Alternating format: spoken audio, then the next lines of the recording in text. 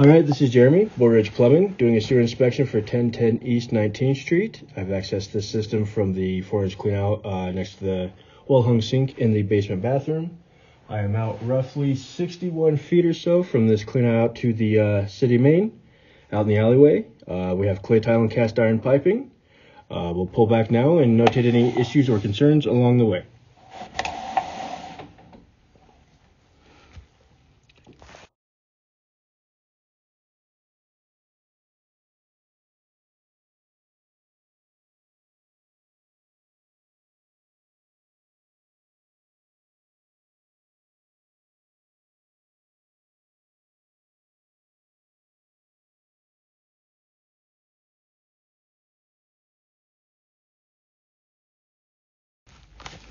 Right, got a slight build up right there, nothing crazy. Might even be a hairline grow-in, but that could be removed. They're out roughly about 56 feet or so.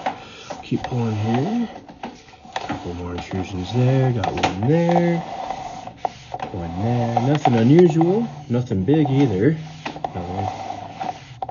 Now we've transitioned from our clay tile to cast iron. This is more likely, most likely right at the edge of the foundation where these transitions are made. Here we go with our cast iron system, and back to some clay again. Interesting. It is an older system though, and back to cast iron. Nothing wrong with that, just notating. This is more likely than the one that's inside the foundation, but at this point I'm going to stop guessing with the hit and miss spots.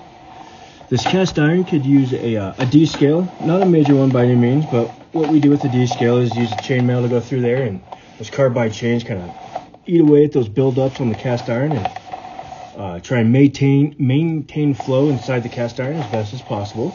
This one does not look terrible, but I recommend it. Got plastic piping now. That makes sense considering our clean out here. And through and out. Alrighty, so a couple of root intrusions I'd recommend a clearing on this one and a D scale. I don't even think we need a root X treatment. Otherwise, the system looks to be in very fair condition. If you have any questions or concerns, please do reach us at Bull Ridge. Otherwise, have a good day.